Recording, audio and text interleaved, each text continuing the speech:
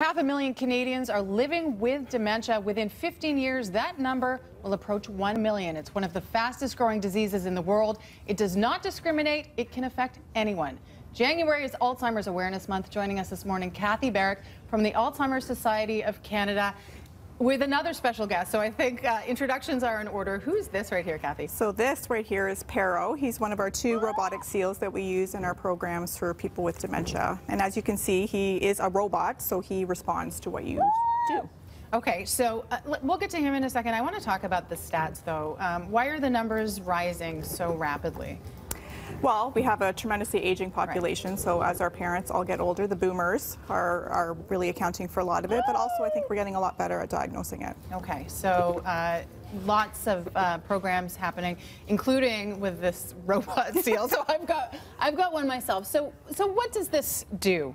So it's actually really interesting. So we use this in our programs with people with dementia, and they absolutely light up. So even right. people that are not responsive, who are fairly progressed in their disease, when they see Pero, they really just light up. A lot of it is he's responsive, so he hears your voice, so he will talk back to you and he moves.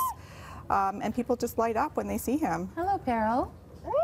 Wow. Okay, so these things are very sweet. What is this about, though? What does this sort of enact in somebody who is suffering from dementia? What does that do?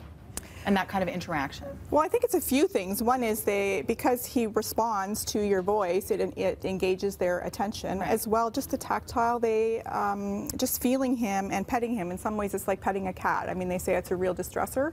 Right. And same thing with Pero. Because people tend to, as they become, more and more removed from society, less and less interaction happens, right? Exactly, and it's harder to get at them, so tools right. like this really get their attention, and also music is a really big thing that we use. Okay, let's talk about the music program that the Alzheimer's Society is involved with. Yeah, so our music program is amazing.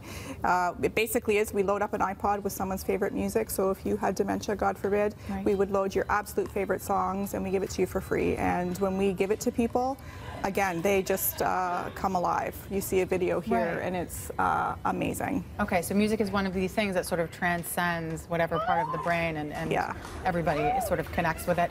And also, very quickly, the Blue Umbrella Program. Mm-hmm. What is this? So this is a dementia-friendly initiative, so it's really the Alzheimer's Society going out to community, the bank, things like that. So the people in the community are aware of it, so if you run into somebody with dementia, you would know how to respond and help them if they look like they're in distress. Okay, and how many sort of businesses are starting to connect with this program? Actually, there's a lot of interest, especially banks seem to be very interested because that's one of the places that could show up first, with someone would be maybe confused about their banking. So yeah, we're out and about in all communities trying to get the word out. All right, I don't know anybody who has not been affected in some way, shape, or form by dementia. So, Cathy, thank you very much.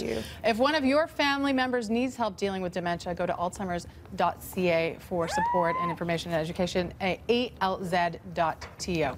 We'll be right back. You're watching Breakfast Television on City. Say goodbye. Bye. Say bye.